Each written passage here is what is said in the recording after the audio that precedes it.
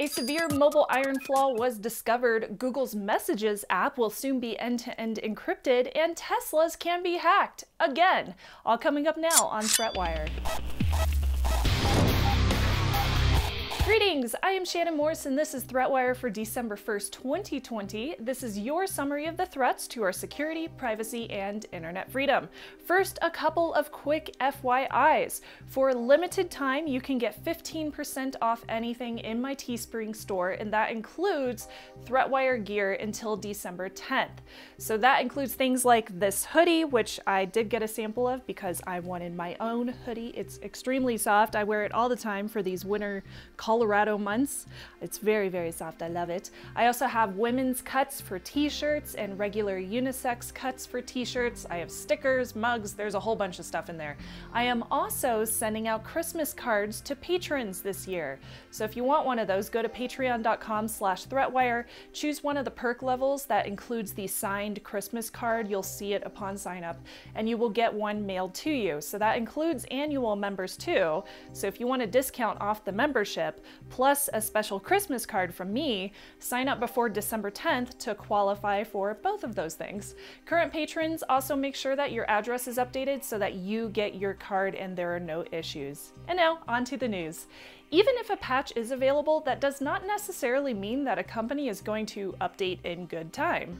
The UK's National Cyber Security Centre, or NCSC for short, issued an alert on November 23rd explaining that state-sponsored groups like Advanced Persistent Threat Nation-State Cybercriminals are using a known vulnerability to target Mobileiron, which is an MDM software that allows system admins to manage mobile devices for an entire organization via a main centralized server. So using the platform, an admin can monitor, connect to, and manage traffic between their centralized server and a mobile device. The vulnerability was CVE 2020-15505, and Mobileiron actually released a security update for it way back in June of 2020. Now, this vulnerability could allow a remote attacker to execute arbitrary code on an affected system, and it was labeled as a remote code execution issue. In September, a proof of concept became available for the exploit, and now the NCSC is alerting folks that it is being exploited by attackers in the wild months after the patch was available, which means many organizations have not run a security update for their infrastructure yet. Many industries, including government and healthcare, use Mobileiron for management, and the NCSC confirmed in their public alert that, quote, they have successfully compromised systems, though they do not disclose what organizations have been affected or have been attacked. The U.S. Cybersecurity and Infrastructure Agency, or CISA, also issued an alert saying they are aware this CVE is being actively exploited, but it's also being used with the net logon or zero logon vulnerability, which was CVE 2020-1472 from earlier this year. Because it could affect an entire organization's mobile device control, the NCSC strongly advises folks to update affected versions and keep informed of any future security updates as well. We've got some good news for Android users. Now, while I do prefer Signal for my encrypted messaging, Google is now rolling out end-to-end encryption for their RCS messaging platform, which is called Messages. Google will be rolling out this end-to-end encryption first to one-on-one RCS conversations between two people using the mobile Android app called Messages. It will be available to beta testers this month and will continue rollout into next year. Any conversations that are eligible for encryption will automatically upgrade to this new feature. If a recipient is not using an updated version of Messages, then the chat will downgrade to non-encrypted RCS or SMS. RCS is Google's version of iMessage for iOS. It stands for Rich Communication Services, and it allows for contacts to get better quality media, chat over Wi-Fi or data, share read receipts, reactions, and more dynamic options. Since Messages is now available globally and it's free, anyone using the app should be able to use encryption once they finish the rollout, with the exception being users in China and Russia. They made no mention about about group chats, which is not surprising given most group chats are not encrypted as it is. According to a technical paper by Imad Omara, Google's technical lead manager of communication security, which I have linked that paper down below, the tech giant is using Signal's encryption protocol, which also means you can verify the public key for your recipient whenever you switch devices or do an app reinstall. This is a great step towards making the Android user experience more secure while also keeping it convenient. Now, if only they can get all the different mobile carriers on board too, but this is still a wonderful work in progress.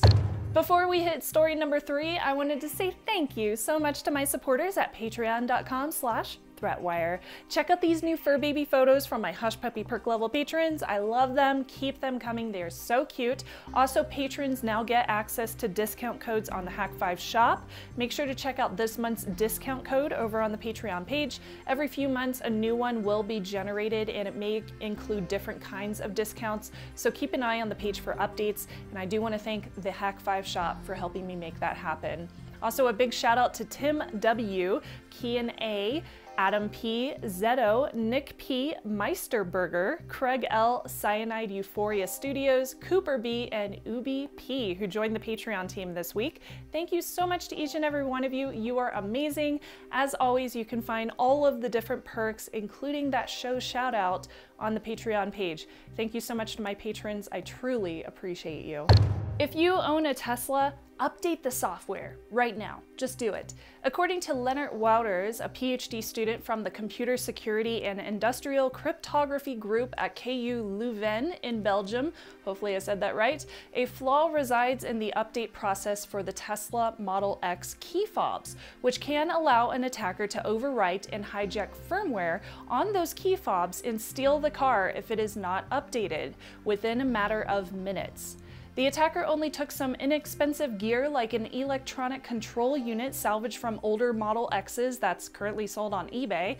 He also used a Raspberry Pi, a CAN shield, a modified key fob, and a LiPo battery for the rig, which is kind of large and bulky, but an attacker could plausibly hide it in a backpack. Using this, he was able to trick a victim key fob into believing the ECU belonged to the newer car as the paired device, and he could then push a malicious firmware update to the fob via BLE. It is not secure, so after the update, he could send valid unlock codes to the car. On one hand, this attack would require an attacker to be within close proximity. The attacker's device would need to be within 5 meters of the vulnerable key fob to push the malicious code. While this process happens, which takes about 90 seconds, the attacker could walk up to 30 meters away. The attacker would then be able to extract unlock codes from the vulnerable key fob and use these to get into the Tesla Model X at a later time. Once inside the car, they could connect the eBay purchased ECU to the diagnostics connector and pair their own key fob to the car to either use later or just start up the vehicle immediately and drive it away. There is a video of the process posted by the security researcher, and the link is in the description. It's totally got this Mr. Robot feel to it, and it is very cool. After finding the bug, Wouters reported it to Tesla, and Tesla started rolling out a patch labeled 2020.48 about a week ago. Now with that, do not forget to like and subscribe. I am Shannon Morris, and I will see you next time. Bye.